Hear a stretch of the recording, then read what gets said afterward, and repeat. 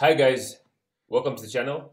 This is Waga. We are going to continue with our series on views in SwiftUI, and what we're going to look at today is how to overlay an image with, like for example, you could put an icon on top of an image or text or something like that. So we'll be looking at how we can overlay images, right? And I thought to make this video separate from the image video if you just want to look at the image video. But here we're going to deal with overlays. So what we're going to do is first I have come to my assets folder and I have put in place a picture of a lion, right? And what we could do is we could come here to the text, and in the text we could have an image and we pass in the name of our image. In this case, our image is a lion, like so, and we could hit resume, give ourselves a bit more real estate here and here. And of course, the image is a bit, it's too large for our view. And one thing we could do is we could use the resizable, like so, resizable. And after that, we could choose the aspect ratio, and we could use, if you want to know what all this means, just check out my video on images. I explain each one of them. Right now, we're going to concentrate on the overlay, right? So, and we're going to give it a frame afterwards, and we could say the width of the frame is going to be, let's say 400, like so. And we're going to give it a clip shape. Let's give it a clip shape, and the clip shape we're going to give it is going to be circle shape. I have a video on shapes also, so you might want. I don't know if I will release it first. I already made the video, but I don't know whether I release it first or before that.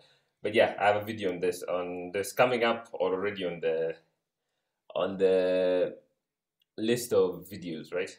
I like doing all my videos first and then releasing them one at a go. So basically, yeah. So I have a video explaining all about the shapes and the various shapes. You could make this rectangle, rounded rectangle, ellipse. What other one? Capsule. Let's make it a capsule instead. Let's say capsule, like so. Okay, capsule is it's a bit too much. Let's go for circle. Okay, circle. So yeah, and afterwards we could put the overlay where we could put something on top of it, right?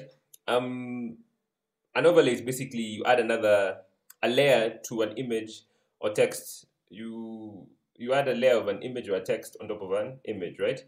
Yeah, and it's added by the modifier, as you may have guessed. The modifier is called overlay.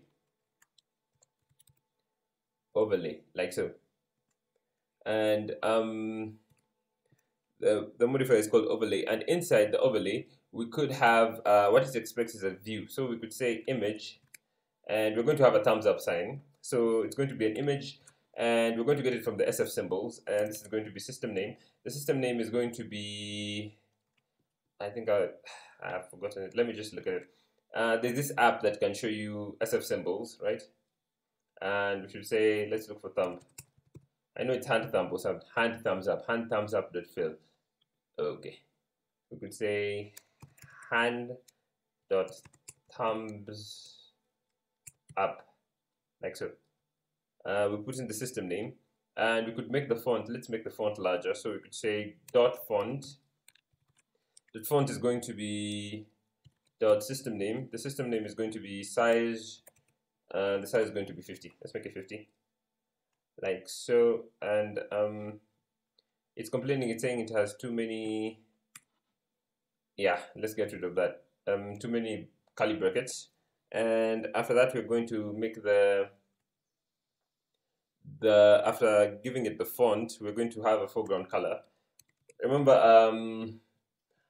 an SF symbol can be treated just like a text. So you could put a foreground color to make the color at the front look a certain way. So the foreground color could be dot, let's make it black so you can see it.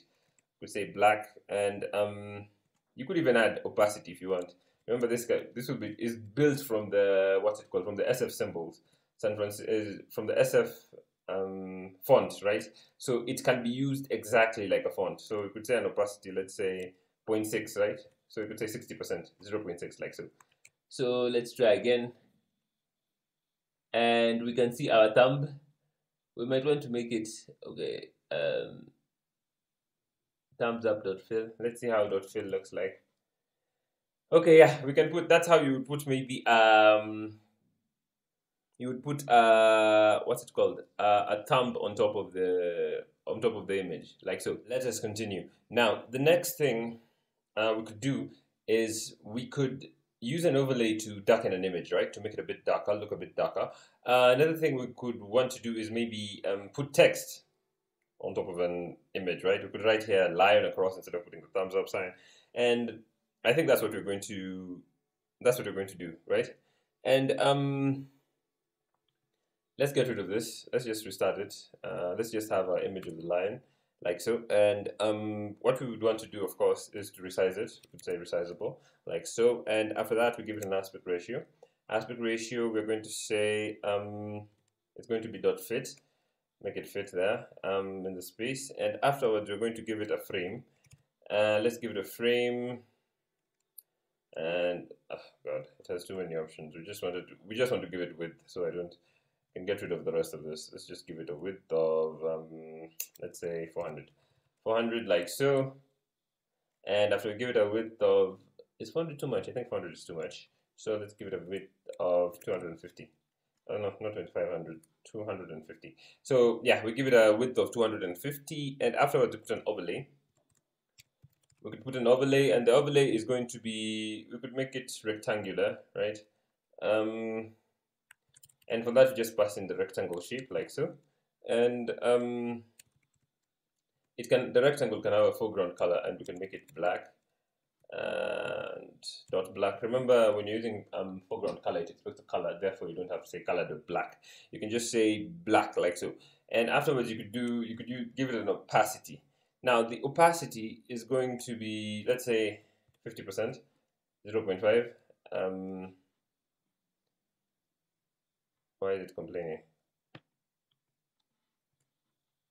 Okay, yeah. So now we put the opacity, it's a bit dark. Let's make it 0.3. It's too dark. Let's make it 0.3. Okay, fine. Fine. We have made that. So that is, for example, how you might want to put the opacity. Let's make it 0.35.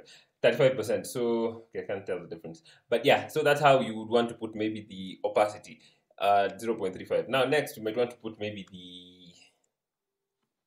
let's add another overlay on our overlay and say, let's put in a text. It's expects a view. So you could put in a text, and it's going to be the name. Let's put the name Leon. And for the font, we want it to be dot font. We could make it dot title. The title, like so. Okay. And it needs to be white, right? So we could say the foreground color is going to be dot white, like so. Yep. And yeah, and we could give it should we give it a width? No, that's fine. Let's make this 300. Let's make it 350.